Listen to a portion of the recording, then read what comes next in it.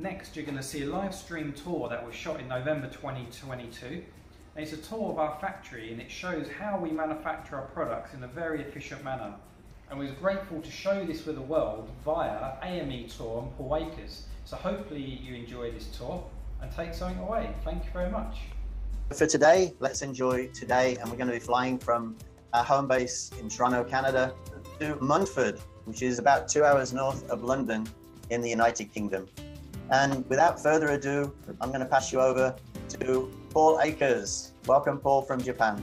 Thanks, Richard. Well, it's going to be pretty cool because Jack's one of the top lean thinkers out there. And Jack, we were just together in Japan, and now you're already back in the UK and you're making all kinds of improvements. So I can't wait to see what you and your team are doing. I've been watching the videos you've been posting. They're just amazing. So let's do it, Jack. Okay, thanks, Paul. You can hear me all okay? Perfect. Yeah, I can hear you. Okay, Perfect. great. Yep. So thanks, Paul and Richard, for the opportunity. And so this is Jack, and I'm at JJB Corporation UK Limited. We manufacture products from sheet metal, and we've been doing that since around 2010. And we've been on our lean journey for the last 3 years. We had quite a bit of a struggle in the beginning. The first 2 years, we really struggled to get the traction and people were engaged in what I was trying to do. It was only a year ago when we met Alex Ramirez, who was taking his team's daily improvements, making them into a short video every day and celebrating them every morning in their morning meetings. So that was no matter how big or small the improvement was, even 3S just before and after, even labeling your pen, we was very grateful to see that. And that's where initially I went wrong. You know, we was looking for the big things, but really we started small, and that's what really helped us. I'm currently standing in our morning meeting area. So on the wall, we have the 8 wastes and our 4 criteria for the improvements. And we have the TV above where we watch daily videos of other companies from around the world. And that really helps us get the team engaged in the morning to see exactly what we're doing. And then it's a multi-use area. So this is actually our studio where we stage our new products and put them on the walls. So we're quite tight on space, so we make the most of what we have. And this is kind of a product we are manufacturing. All based from sheet metal, and at the moment we're taking a strong focus on organization products. On the tour today, I'm going to quickly show you around the product flow. So we're going to go directly from raw material to a finished box product. This is a very simple product I designed around a year ago. So we're going to go around the factory so you can see exactly how stage by stage this is manufactured in a lean fashion. Now, so Jack, let's go. Jack, can I say one thing? I think the most interesting thing about what's going on with you guys is that so many of your products are the result of lean thinking, are they not? Yeah, they are indeed. I'm a little bit lazy, so I always look for the easiest way to do things. And that's related in a lot of our products. We think, well, the customer wants that too. They don't know it, but they do, you know. Customers want an easy way to store or do something. And that's been our target, to make that easy for our customers, you know. They tend to love what we're doing. And how successful has those products been, the lean products been for you? I'm curious. Well, very, very successful. I mean, prior to, at one point, I didn't even know lean existed, you know, and we were manufacturing products that filled a gap in the market that made someone's job easier. So I've always knew that making a product for someone that eliminates a struggle from their life is going to be good. So, you know, like I said, I'm lazy. I make products for myself. And that's how we started about 10 years ago. I started a business manufacturing. Amazing. Okay, good. Okay, so we're going to go quickly to the kitchen and bathroom. So just so you know, I like the shark. The shark head, yeah, thanks. I like some quirky decoration like that. Okay, so 3 years ago, I went on my first Japan study mission with Paul, and the first thing he said to do was sort out the kitchen and bathroom. So when I come back, I spent 3 weeks in there on my own, refitting it. It was a standard workshop kitchen and bathroom, black and dirty and not very nice for the employees. So I sat around setting a very high standard and making sure everything had a standard place. We have a cleaning guide Monday to Friday, and every day 2 people are responsible for keeping it in top quality condition. Amazing. We have everything is in order with clearly labeled designated home positions, photos on the door to show what's in there. we've made it very, very easy. And this is all improvements my team members have made, not just me. So I spent 3 weeks in here doing the kitchen, tiling, making stuff, but everything else is a result from everyone else lean thinking, so to speak. Incredible. Wow. Yeah. You're just taking it to a great level, Jack. It's amazing. Yeah. We was inspired by FastCap actually for the metal on the walls. So, you know, we took a lot of inspiration from you, really. Yeah, that's right. That's our metal. That's our metal. Isn't that interesting? Yeah, exactly. It's so simple too. In the early days, we took inspiration to use your Kanban cards and everything, but before long, it drove us crazy chasing them around. So we thought of an easier way. So what we do, the person responsible for looking after the kitchen, they need to check the inventory once a week. It's not too hard, not too much burden, I feel. If we need blitz roll, they'll scan the QR code with their smartphone and that emails the office here, who will then order it. Once they've ordered it, it's slid there. And then once the product arrives, they'll put it back and put that back. And we've rolled it out across everywhere. And it was first used here in the kitchen and bathroom. Really? So, and I'm assuming there's not a problem with them getting slid mistakenly one side or the other? No, but it only work if you've got dialed in responsible people. If you're in your early days of lean, this probably won't work. Yeah, right. Okay. You need responsible, good people. Great job. Right. Good job. Right. Okay, so we're going to go through to the production now, where we turn. No, we're not going to go production. We're going to go where. We're going to go to where the Kanbans are produced. Okay. We kind of hacked a inventory system that we actually use a pro forma. Need to mute this. We hacked our inventory system to create a pro forma invoice, but internally on a small piece of label paper. And that's our disposable Kanban, which goes around the whole plant. And we're going to follow that round to see how it works for us. And this is Alex, who's been with us a couple of years. So he see the struggle, and then now he's helped implement a lot of these improvements and the workflow. Okay. Hello. Yeah. So yeah. Hi everyone. Hi Paul. So my name's Alex. As Jack said, I deal with sort of the day-to-day operations of the business, making sure all the stock inventory and items are going out to customers. Believe it or not, when I first started here 18 months ago, I actually started out in customer service. That was my role, emailing customers, quotes. So one thing that really got me when I started here, I never knew about lean. And the first thing that Jack said to me when I started is we're here to serve the customer. And that really stuck with me when I first started here. And we started getting a few emails from customers that were a little bit unhappy that they weren't getting their parcels on time. Things were taking a little bit longer to go out. So I thought to myself, you know what? I'll get up out of my chair and we'll go start having a look at the process and sort of see where we can improve to sort of make sure the customer's getting the best value for their money when they're purchasing from us. So I went out into production, into packing, started looking at the process, and it soon became apparent that one of the big reasons was we just didn't have enough stock to meet demand for the orders that we had going out. So orders were being rushed through very quickly, which in turn was causing defects, which has been passed on to the customer. So what we did after quite a few months of very hard work, we started getting all the stock numbers correct on the system, putting minimum numbers against all our stock levels to make sure that we didn't run out. And yeah, pleased to say, I mean, we send, I would say 2,000 plus orders every single week, and we're getting, all we're getting from customers now is there's no more, where's my order? It's, oh, thank you very much for getting your order out to me really quickly. And that's changed just through changing certain things and actually having a look and stopping and thinking, why was this happening? And trying to sort it to make it better for the customer when they're purchasing from us. That's amazing. Lovely. Brilliant. Thank you, Alex. Okay, so what happens here from our stock system? You mute that. Sorry. Okay. Alex from our stock system prints the Kanban, but he doesn't have it physically printed here. It comes out the printer at the completely other end of the building to eliminate the excess motion of taking it there. So we're going to go to there now.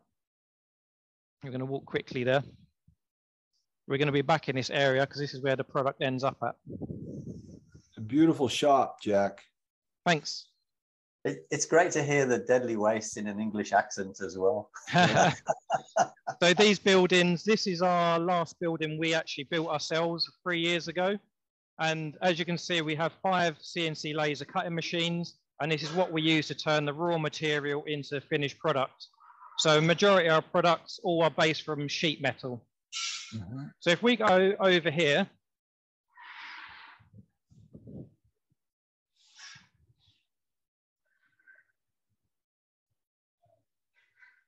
Alex's computer is directly connected to this printer.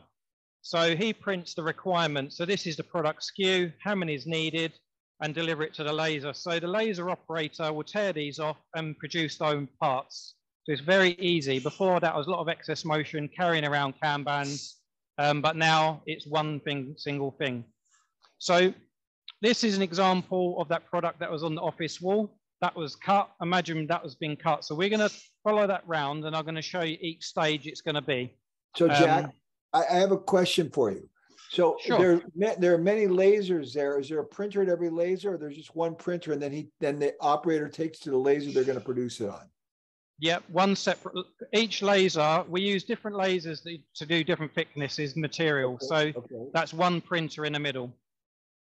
Okay, got it. So that one printer, they then allocates it accordingly to the laser that they need. Exactly. Yeah, the operator does that. And that's throughout the day. At least every hour, there will be a look at the inventory system and print off the requirements.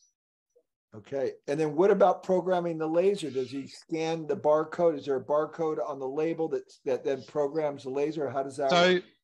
For instance, on this particular product, on the laser, there will be a nest of these parts. So all he has to do is open ID 305, and there will be a full sheet quantity of that if that's what we're producing. And then he'll cut a sheet of those components, or how many ever are required. So we do have a range of around 1,500 different products we produce. Right. This being one that's very, very simple, like one piece. Others, we make assemblies of things. But this is just an example. I wanted to show you guys what we actually do. So this is sheet metal. So we actually had to make a robot cell to produce them. And rather than going to an external company to make this for us, who would charge us a lot of money, we decided to make it in-house. So we bought the robot, and then we had press machine, and we had one clever guy called Chris, who we're going to see in a minute, who put it all together. So everything else you see, he actually designed and manufactured here. All the in-feed conveyor, the suction system, everything. Okay. We even incorporated a print head, which actually prints the product barcode. And that used to be an extra day and another process of the labels being applied.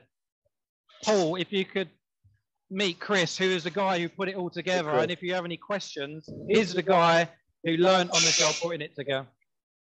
So you're not intimidated, Chris, by the idea of having to set that thing up? Well, it wasn't just a simple idea. It was the whole process that we actually gone through the years, actually having older machine which was generating massive amount of defects. And we've been looking and thinking of solutions and, working, learning day by day on improvements on the old machine, or how we could implement them into the old one, and coming up with or even new solution as this is, and building it step by step. Right. Chris, let me ask you a question. Talk to me about defects. How does that fit into your whole thinking about production? Is that a difficult question? It's not difficult. How am I thinking into defect? It's a waste, isn't it? So it's something that we don't want to have.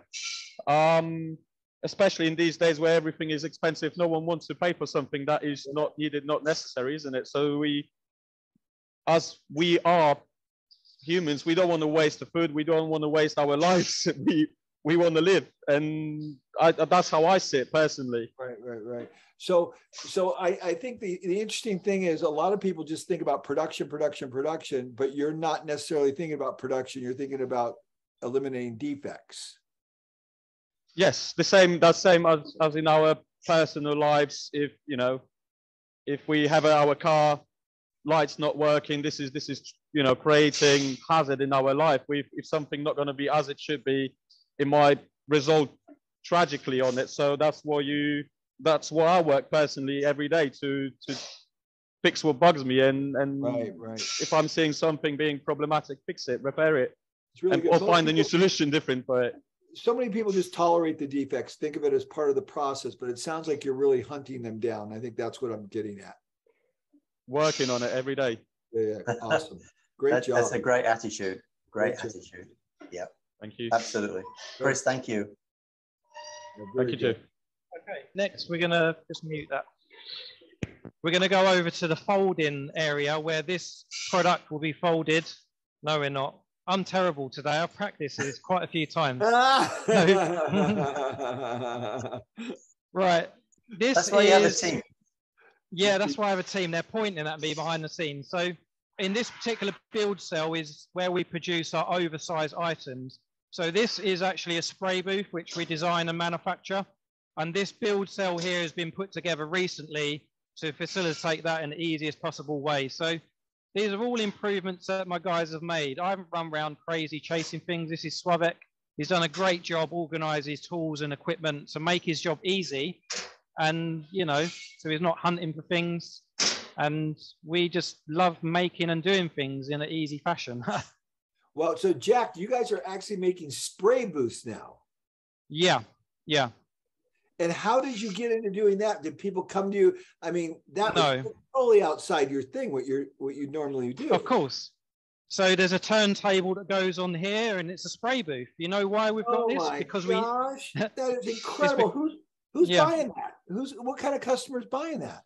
Industrial customers. They're not a big seller. We probably sell one a week at the moment. You know. I love it. That is beautiful. What does that cost? £2,500. Oh man, I would take that in 5 seconds. That is bitching. Yeah, and you know why we have this is because we needed one ourselves. Yeah. And we looked online. We looked to buy one. And why the hell we want to buy one? We have the machines to make one. And I said to Chris, let's make one. And he's like, okay, sure, okay. But for us, it's like playing, you know. Oh, it's beautiful. Chris is so crazy with what he does. Inside here, we didn't go buy in a shop-bought fan housing. We actually make the fan impellers, the blades. All we do is buy a motor, and we manufacture the rest here from sheet metal. You're kidding me. Have you got fan blades here? Yeah, come through. I'll show you. Get out of here. We buy in the motor, we make this. We design and manufacture that fan blade. You know, nobody does that. I don't think. Maybe we're crazy. Actually, Chris is crazy. He's the one who done it and said he wanted to do it. That's brilliant. I think that is outrageous. Yeah, me too. It's amazing. We have a very good can-do attitude. I say we can build anything, but probably not a satellite that goes to space. Chris says, yeah, sure we could. And I'm like, maybe not that. Oh my gosh, Jack, that's a beautiful story. I love that.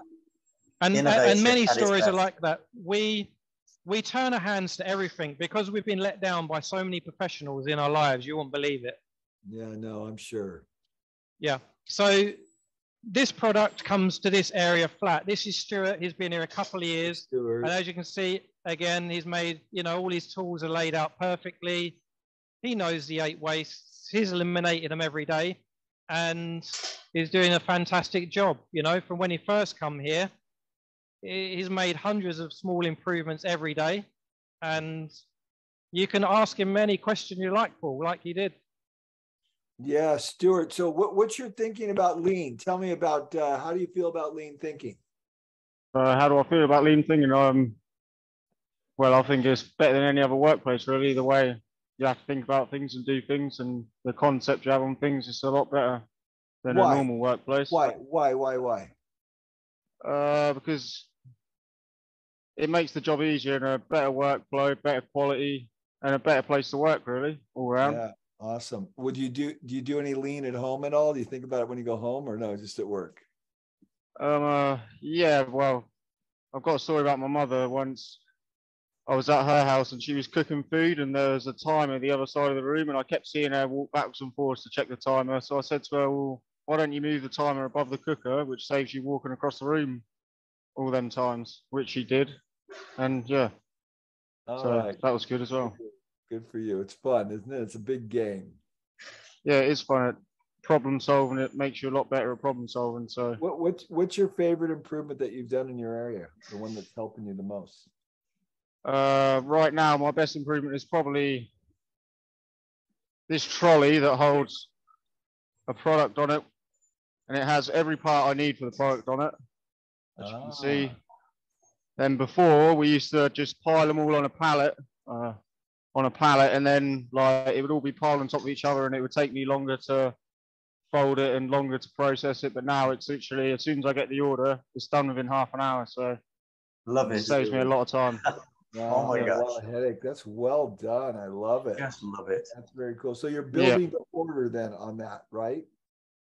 Yeah. Well, it's not just the- that. The only sort of trolley we've done that with, like over here, I've got a trolley with all spare parts on it, this brood trolley here, whereas this a year ago, all these parts used to be scattered around the workshop everywhere and piling up, but now everything's in one place where I need it. And yeah, no running around to look for parts. Everyone knows where each part goes now. Everything's labeled, so it's a lot easier. That's very cool. Well done. Well done. Yeah. Nice. Perfect. Okay, Thank thanks, you. Stuart. Thank you. Thank Great you, Stuart. job. So this area is where we turn this flat part into this folded part. So it's a product flow. We've still got a lot of improvements to do in how we move our products around the factory, from lasers to folding. We're not so fantastic on the trolley, so that's a big improvement we've been trying to work on. So we're going to go around now to our powder coating department. So when products are folded, they get queued up here, and this is what's going to be folded. And really, this is only about, they were cut and produced probably 2 or 3 hours ago. So we don't have products here sitting here overnight. Everything's constantly flowing and being processed. So if we go now into this powder coat booth, this is where black and brown things are powder coated. So Damien has been here and he's set up all his tools and equipment. This is another story of someone being very responsible for their tools and equipment and making their job easier. And I think I've really had an ethos of people to make them enjoy their work and being responsible for their tools and equipment. And I think it gives them great satisfaction of doing their job. We actually reuse the waste black powder and it goes round and round. And again, we designed and manufactured these ovens, this spray booth. And that's because we had that can-do attitude. We didn't want to go buy it, so we built it. That is just amazing, Jack. It is. It's incredible. Yeah. And if we walk this way, we have certain products obviously are not black or brown. So we have another exact same oven and spray booth set up where we process colored parts. So you can see some parts there hanging now. We have the oven on the right, and again, everything's where it should be, and people are making their job easier so we can produce good quality for the customer. Really clean powder coating operation. Yeah, yeah. So this is where this part would be turned from bare steel to a pink powder coated finish, and the product flow will go this way. And why is it pink? Dare I ask? Pretty and pink. Because we have black, white, or a pink one. Pink, I felt that customers might like this in their factory because the product is actually called No Excuse Cleaning Bracket. You can't not see that on a machine or equipment not to keep your stuff clean. I see. Okay. And which one's the best seller? What color? Maybe the black, actually. Yeah. I wish it was the pink one.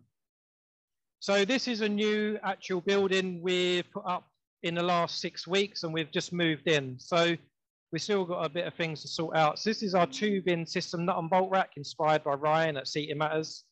And it's such a great benchmark for organizing nuts and bolts. Yes, isn't it beautiful? And you got a picture of everything on the front. That's awesome. Exactly.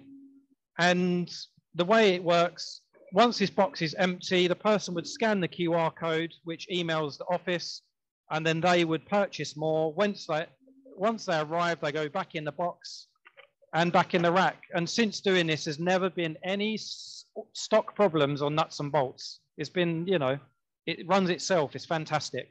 That is incredible. And you pull the back one forward, obviously. Exactly. Pull the back one forward. The empty one goes on the end of this rack. It's so simple. You just got to stop and think. Yeah. This is a new work cell we've put together since my Japan trip.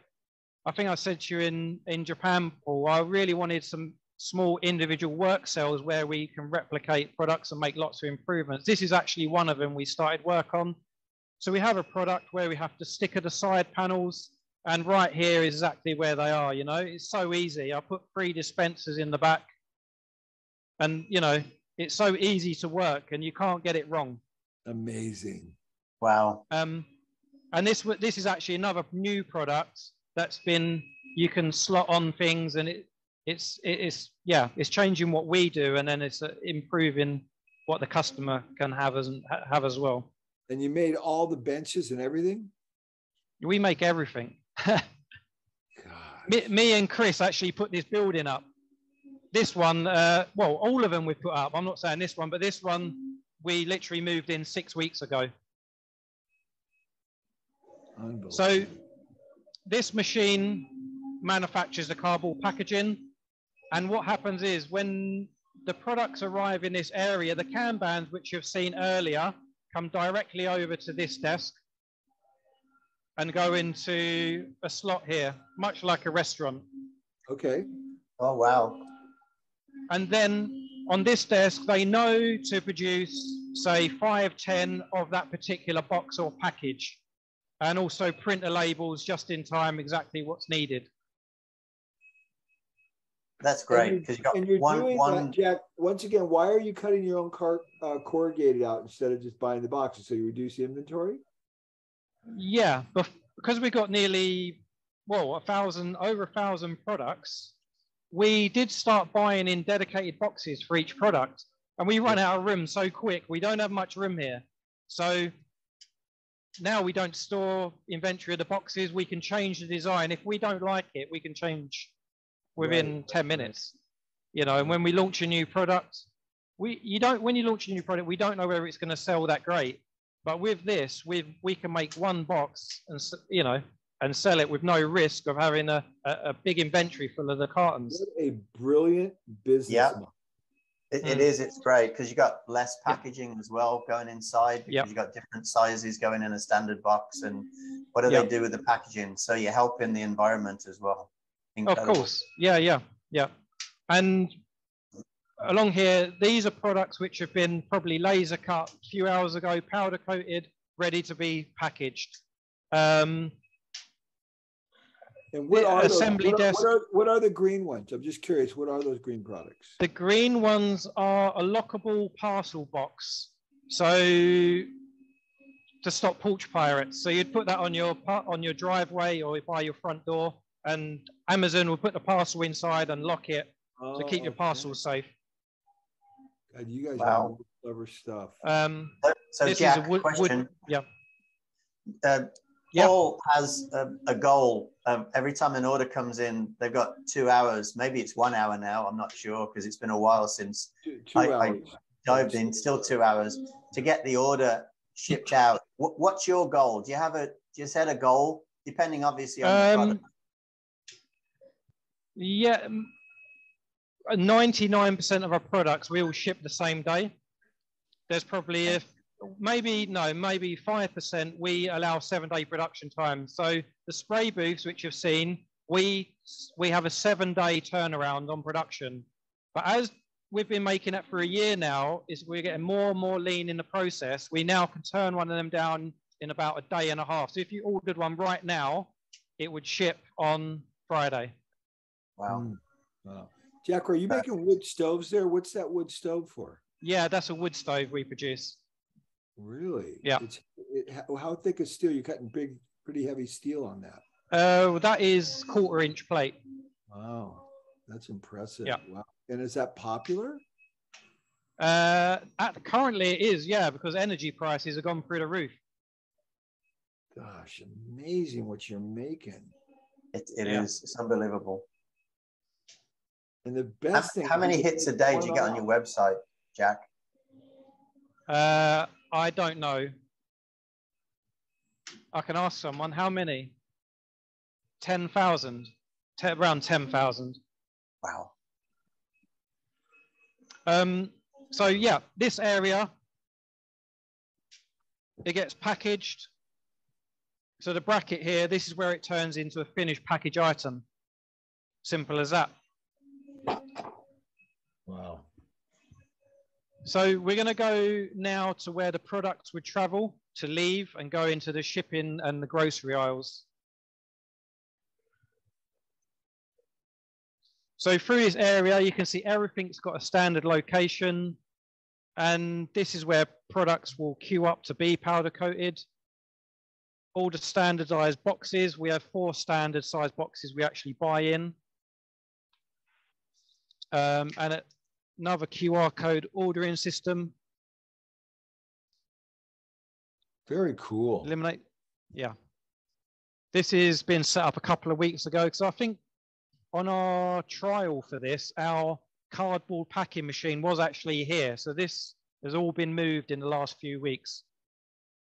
Jack, I don't get it. You got a wooden workbench there. It should be made out of metal, shouldn't it? Well, like I said, this has been prototype. Yeah, this has been put together in the last couple of weeks. Really? So we're running the experiment, and this cart here goes outside for when we're packing oversized products on pallets. Ah, I didn't know So you metal workers knew how to work with wood. Yeah, of course I do. I used to be a carpenter. Good for you, man. I make everything out of wood. I don't even know how to. Yeah, I know.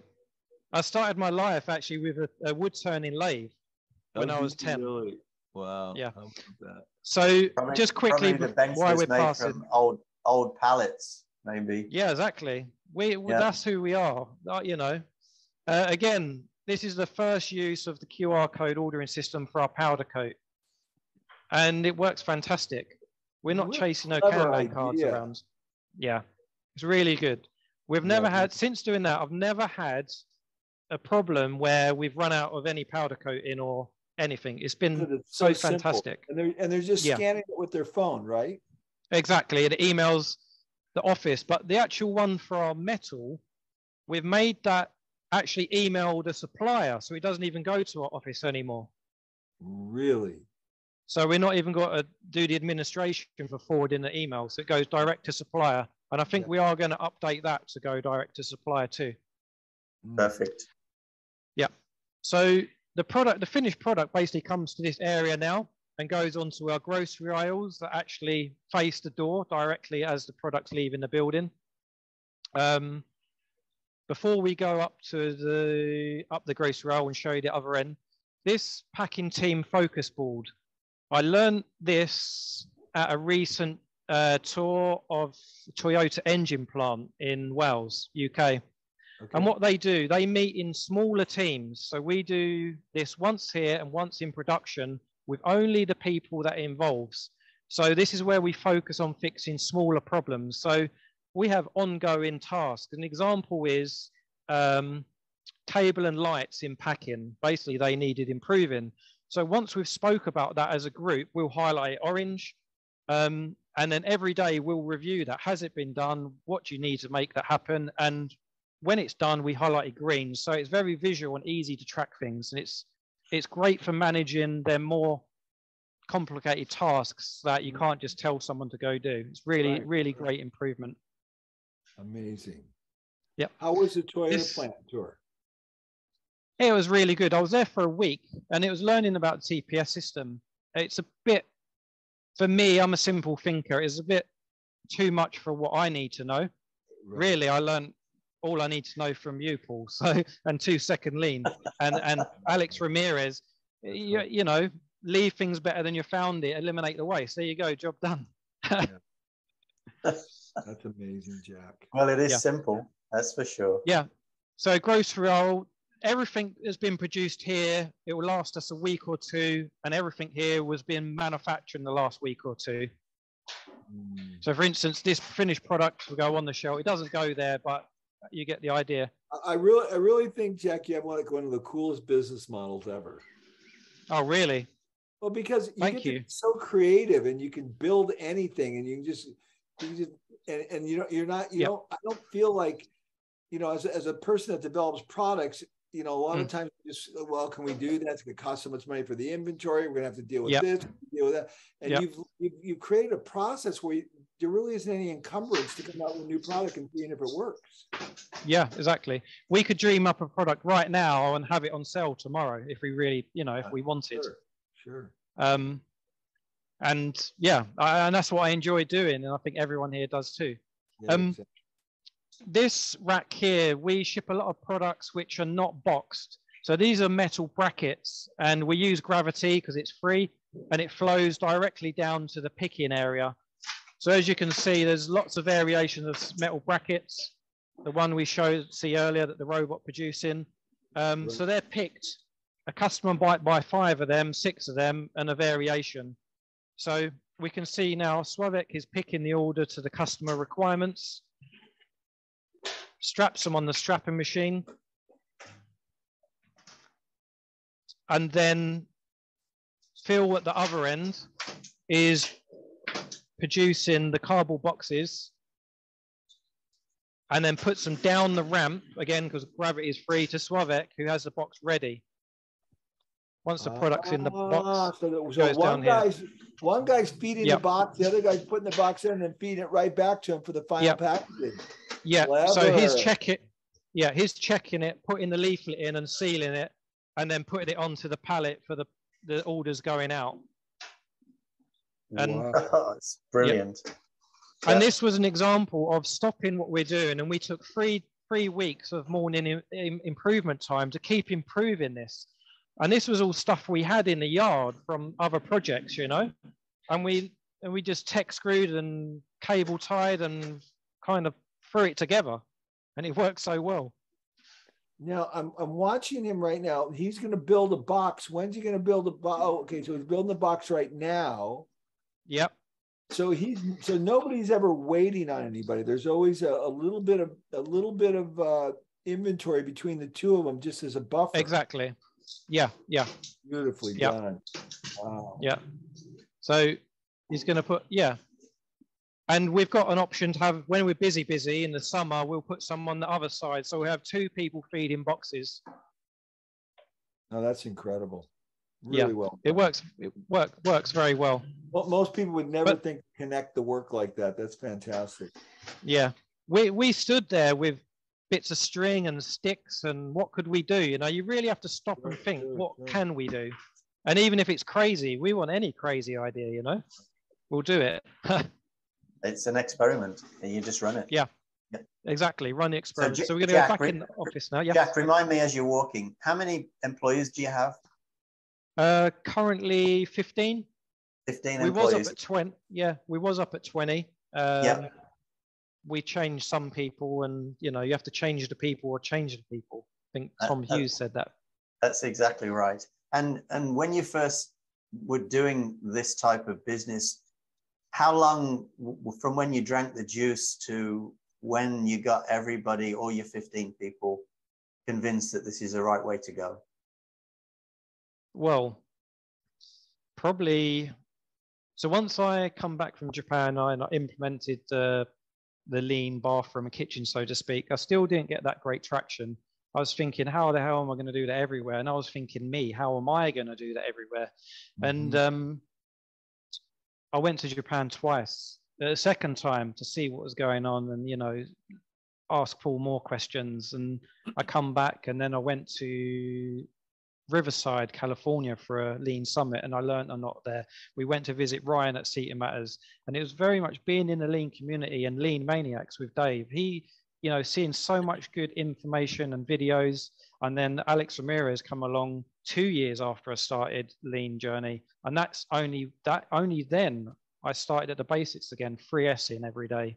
That's really when it changed for me. So it's I was trying too hard, and really, you know, it's really have to start small and very, very, very simple. To quote Ken Mogi, everything starts small, doesn't it? Yeah, exactly that. And I truly believe that. When he said that, I've never forgot that. When he said that, was the first time he said everything starts small. Yeah. So that concludes the tour, and hopefully I've shown you enough of how Jack, you're just absolutely amazing. So let's go to the Q&A. Let's go to the Q&A, Richard. Okay, so Brian, are you still with me, or I'm here, Richard. Can you hear me? Okay, go ahead, Brian. Yeah, looks like a lot of the questions have been answered in the back and forth, but Tony has a couple here at the front end that he was asking. And the first one was, does each laser have a different thickness? And why not put a printer at each one? Because that's the first question. We do use each laser for a specific thickness still. Laser 5 only produces the products for the robot folding cell. The printer is only, we was running an experiment on that improvement in the last probably 4 months, and they're quite expensive. They're £500 each. So I haven't rushed to buy one for every laser. I've been trying to think of an easier, better way. But one operator runs multiple lasers, right? He does, yeah. One operator runs 4 lasers. You really only need one printer. He just pulls it out and he goes over to the printer that he goes over to the laser that needs to set it up, because he's not waiting by a laser. He's running around all the time.